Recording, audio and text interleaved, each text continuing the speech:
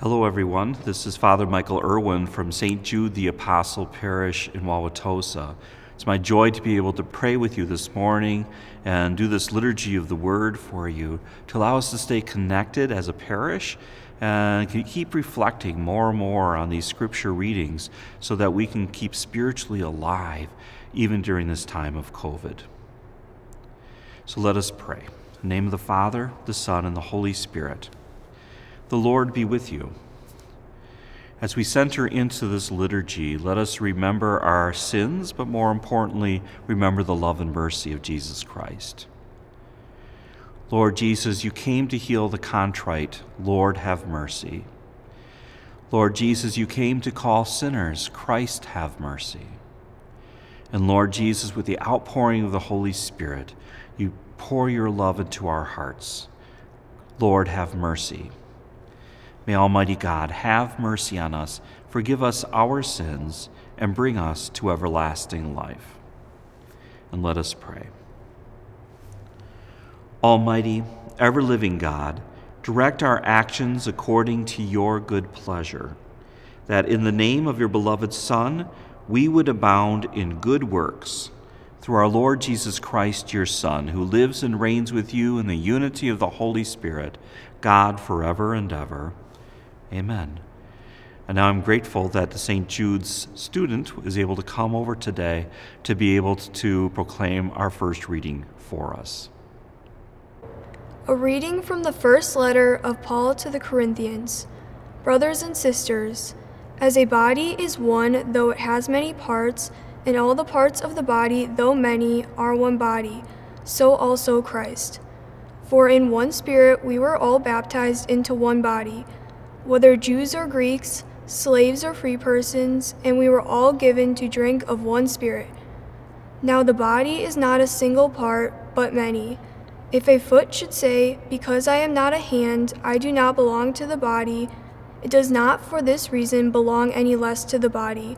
Or if an ear should say, because I am not an eye, I do not belong to the body, it does not for this reason belong any less to the body. If the whole body were an eye, where would the hearing be? If the whole body were hearing, where would the sense of smell be? But as it is, God placed the parts, each one of them in the body as he intended. If they were all one part, where would the body be? But as it is, there are many parts, yet one body. The eye cannot say to the hand, I do not need you, nor again the head to the feet, I do not need you. Indeed, the parts of the body that seem to be weaker are all the more necessary. And those parts of the body that we consider less honorable, we surround with greater honor, and our less presentable parts are treated with greater propriety, whereas our more presentable parts do not need this. But God has so constructed the body as to give greater honor to a part that is without it, so that there may be no division in the body, but that the parts may have the same concern for one another. If one part suffers, all the parts suffer with it. If one part is honored, all the parts share its joy. Now you are Christ's body and individually parts of it. Some people God has designated in the church to be first apostles, second prophets, third teachers, then mighty deeds, then gifts of healing, assistance, administration, and varieties of tongue. Are all apostles? Are all prophets? Are all teachers? Do all work mighty deeds? Do all have gifts of healing? Do all speak in tongues? Do all interpret? The word of the Lord.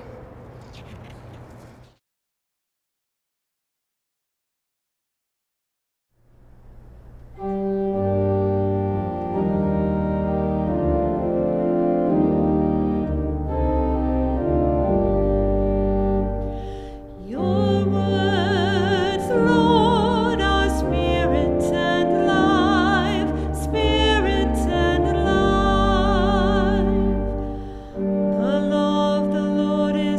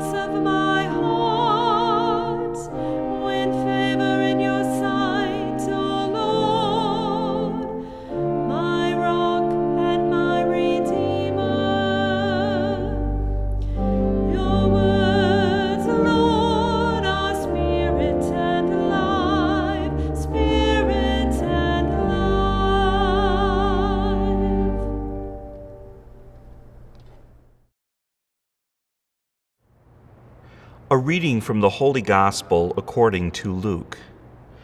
Since many have undertaken to compile a narrative of the events that have been fulfilled among us, just as those who were eyewitnesses from the beginning and ministers of the word had handed them down to us, I too have decided, after investigating everything accurately anew, to write it down in an orderly sequence for you, most excellent Theophilus, so that you would realize the certainty of the teachings you have received.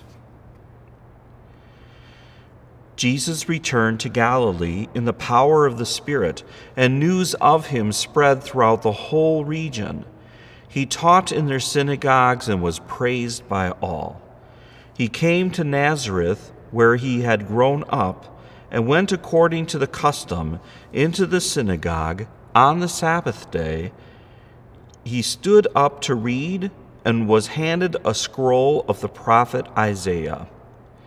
He unrolled the scroll and found the passage where it was written, "The Spirit of the Lord is upon me, because he has anointed me to bring glad tidings to the poor.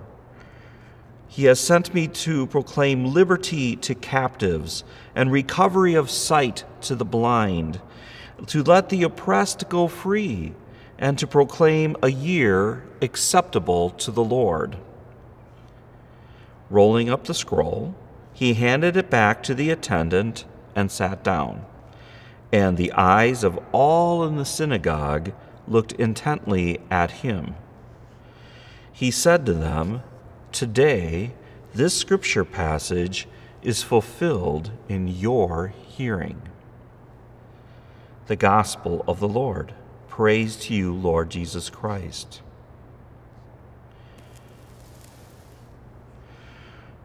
So this is, of course, the third Sunday. This is the of ordinary time on here's Sunday, January 23rd. And what we see before us right away is Jesus proclaiming this acceptable year of the Lord. And we get to understand what this means. This means that everything's going to be different. They would do this like every 7 years back in the olden days when Jesus was proclaiming this, that you would take a year to kind of restore everything back to itself. But of course, people wouldn't necessarily fully do that. But here, by looking at Jesus Christ, he could say, now that you've seen me, now you've looked me eye to eye, you're going to get it. You're going to get this acceptable year of the Lord, and it's going to become perfectly obvious to you. We see in our reading earlier today by the first letter of Paul to the Corinthians that Paul himself had this experience. If you remember earlier in Paul's life, Paul was, pretty proud of himself, pretty much not seeing others as equal to himself, and he would take that to such a point that because people didn't believe exactly as he believed, he would abuse them, he would oppress them, and even was a party to their being murdered. Until Paul looked Jesus eye to eye and really got to understand the fullness of the whole thing, that he was able to realize how loved he was, how forgiven, who exactly he was supposed to be. And because he was so thoroughly healed and loved, he no longer had this need to be better than other people and be better than other people to the point of wanting to hurt them. Instead, what you see in that reading from the first letter to the Corinthians is this experience taught him that everyone is equal. Doesn't matter what your spiritual gifts are, doesn't matter what your role in the church is, it doesn't matter if you're a really small person, large person, loud person, quiet person, it doesn't matter. According to Paul, after seeing Jesus Christ eye to eye, the new thing is happening now. He sees everybody as equal to himself. And he comes to understand the glory of this kingdom of God. For Paul, he begins to fully understand what it is to have an acceptable year of the Lord.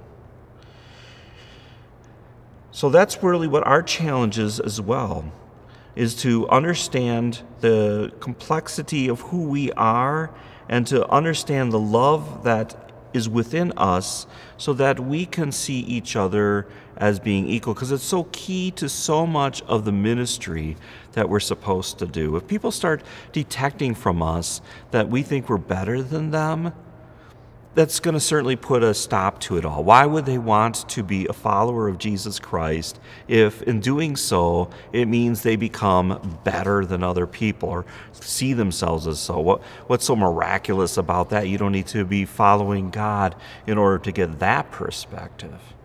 But instead, if they see in our eyes that we really love people, we try to understand them, we don't see ourselves as necessarily better than them, then we can understand the peace and tranquility that is possible in the kingdom of God.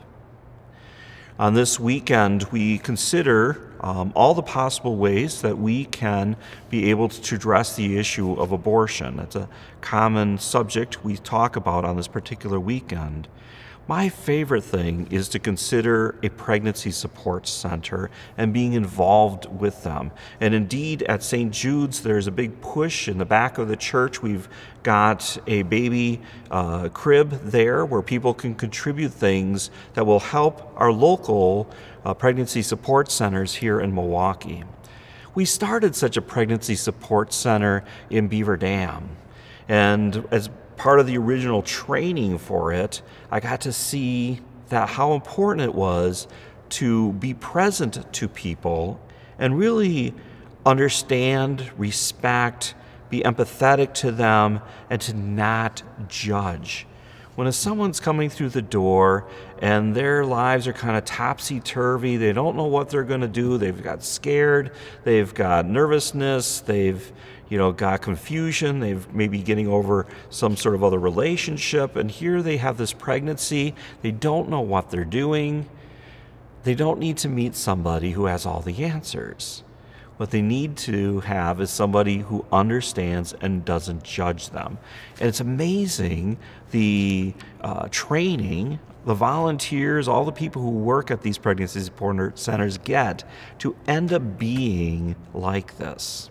And of course, ultimately what they need, ultimately what all of us need, is to be able to see Jesus eye to eye, to be able to comprehend how loved we are, and therefore be so thoroughly healed that we don't feel a great need to be able to build ourselves up higher than other folks, but rather we can enter into their woundedness without feeling threatened. We have a peacefulness about us that comes with really knowing our esteem, that we are God's delight. And we get that by being able to look into the eyes of Jesus Christ. Now, for all of these reasons, I'm going to have the students step forward again to be able to offer our prayers to the Lord. Let us pray for all of us when we are in arguments, that we will have the perspective to be productive. We pray to the Lord.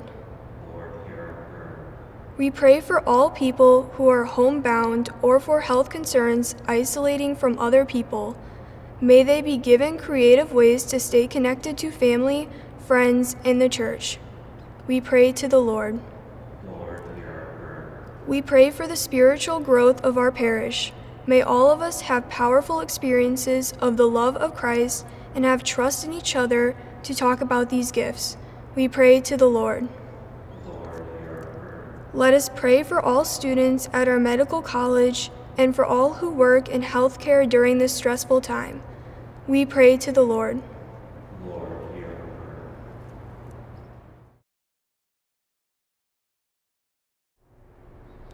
Let us take all the prayers that have just been proclaimed by our student and bring them into our prayer with Jesus Christ as he taught us. Our Father, who art in heaven, hallowed be thy name. Thy kingdom come, thy will be done, on earth as it is in heaven. Give us this day our daily bread, and forgive us our trespasses, as we forgive those who trespass against us. And lead us not into temptation, but deliver us from evil. Amen. I thank you for being a part of this prayer time with us. We can feel your prayers. I hope you can feel our prayers for you as well. If in some ways we can help you, just let us know. Just call the parish offices, and I'd be happy to come out and visit with you in your home and be able to bring you the Eucharist if that would be of any assistance. In any case, we send our blessings upon you. The Lord be with you. May Almighty God bless you. In the name of the Father, the Son, and the Holy Spirit. Amen. May you go in the peace of Christ.